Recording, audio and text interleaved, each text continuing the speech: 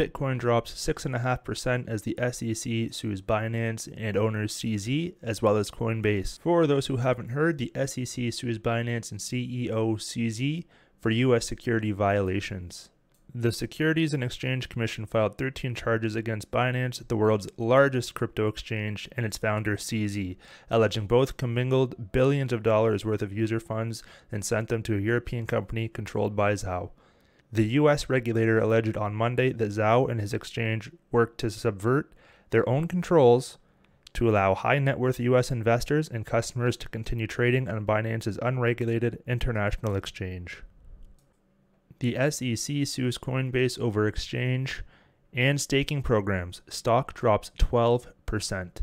So not only did Binance get sued by the SEC on Monday, the following Tuesday, the SEC sues Coinbase, stating the Security and Exchange Commission sued crypto exchange Coinbase in New York federal court on Tuesday morning, alleging that the company was acting as an unregistered broker and exchange and demanding that the company be permanently restrained and enjoined from continuing to do so.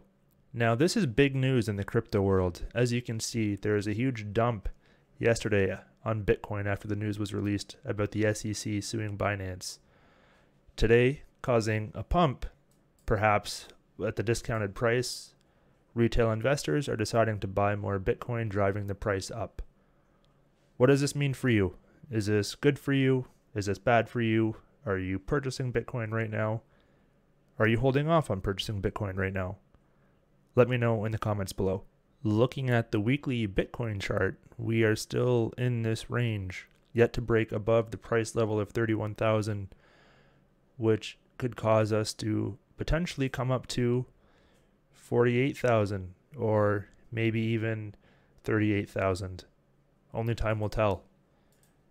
We have also yet to break beneath this 24,000 mark, where we could go as low as 15,000, which we've been hearing for some time in the community. But no clear indication yet, as price has held within this 24 to 31,000 price range over the past couple of months. Looking at the daily time frame, we see a lot of consolidation again within those ranges.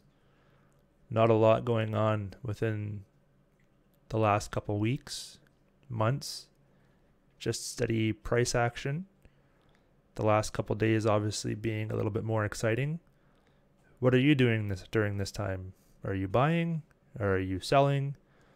Are you just waiting to see what happens? Have we just captured the liquidity on the 4-hour chart to go up and grab the liquidity up here to come back down?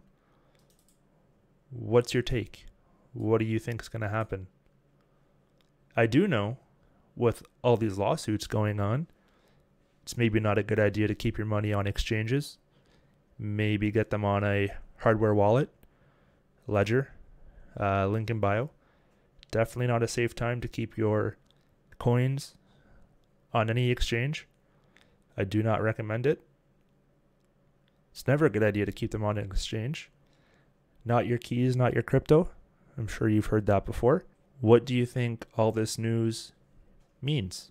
What do you think happens with cryptocurrency and Bitcoin in the next coming weeks as Ripple news starts to develop on their lawsuit?